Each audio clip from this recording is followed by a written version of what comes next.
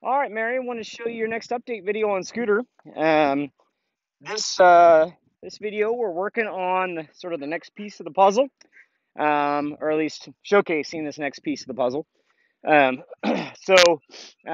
we've really gotten to the stage where we can start to do more than one thing at a time: chew and walk gum, chew gum and walk. Excuse me. Um, so we have two different parts of our training going on. We have sort of our indoor formal training, which right now Scooter is going through force fetch. She's doing quite fine with that. I'm very happy with her progress there. No concerns, all that's going fine. But quite frankly, force fetch videos are boring. So I wanted to showcase something a little bit more interesting this time around. So with all our young gun dogs, which we have several, that are this age, we're doing water work or water introduction. So most of our young dogs that are around this age have never really had a lot of experience with the water. Maybe they had a little bit when they were a puppy, but this time of year is definitely the time to start getting them in the water. It's warmed up. Um, we were in the 70s this week, so now's the time to get dogs exposed to the water. Also, my little training pond right here is very shallow at the moment. Right now, it's lunging water, running water. The dogs can run across it. We're supposed to get a bunch of rain this week, and so this will be deep water, swimming water, probably next week.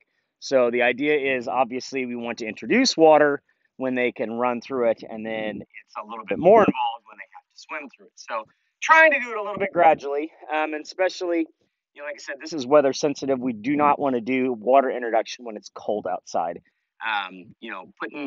Putting young dogs in cold water is not a great idea. We want them to be excited about water before they do anything. Hey, where are you going with that?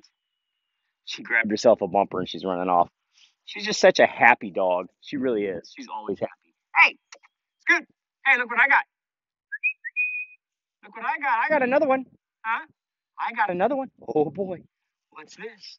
What's this? Huh? What's this? So the whole point of this is to get her to retrieve in the water. And so we do a lot of time just letting the dogs experience the water themselves. We absolutely never force the dog into the water when they're young. This time of year, the water is, like I said, warm enough for a dog. It's not super comfortable for a person. When we have, dogs out here in July, I get in the water with them. But a little cold for that, at least not without some waders on.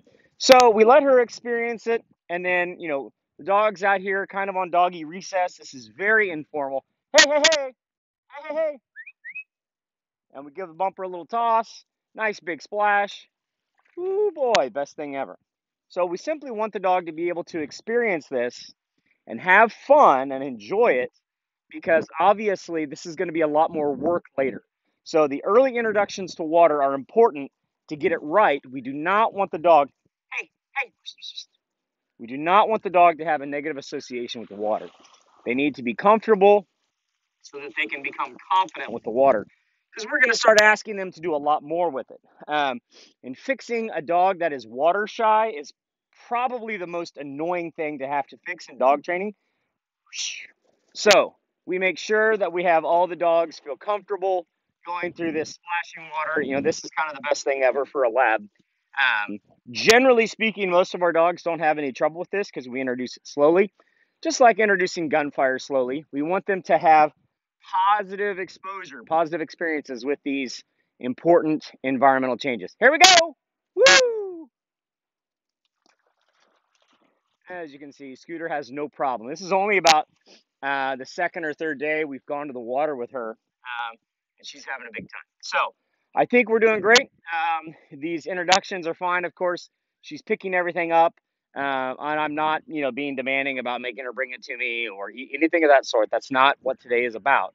Today is about water is fun, and Scooter likes the water.